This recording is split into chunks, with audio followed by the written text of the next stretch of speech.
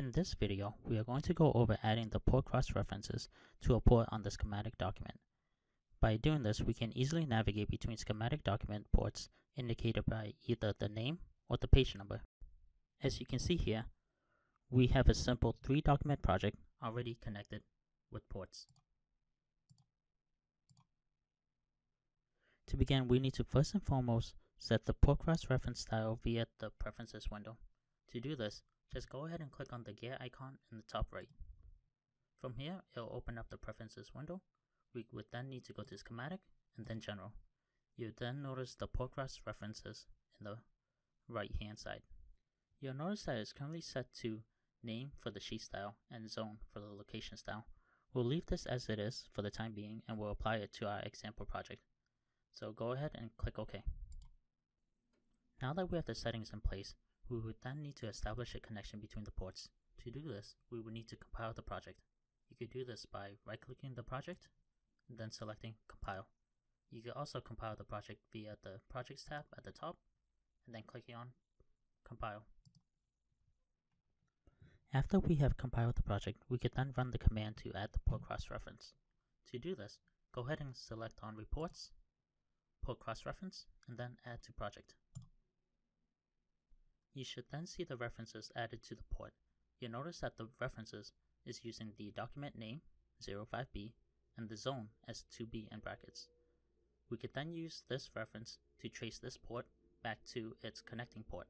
To do this, we'll use the document name, in this case 05B. We'll go ahead and select on 05B to look for port AB. And as you can see here, this is the port is connected to. Let's now try changing the sheet style to use the sheet number. To do this, we would need to first remove the current port cross-references on the project. We would then go back to Reports, Port Cross-Reference, and then Remove from Project. This will give us a clean slate. From here, let's go ahead and select on the preferences that we previously looked at, and then go back to Schematic, General, and take a look at the port cross-references.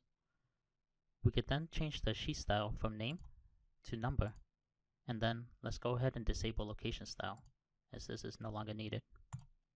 We'll go ahead and click OK.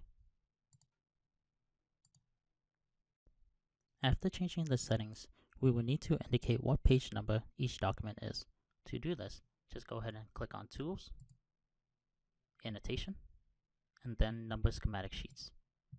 You'll be presented with this panel.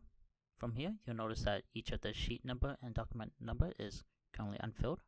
Let's go ahead and select on Auto.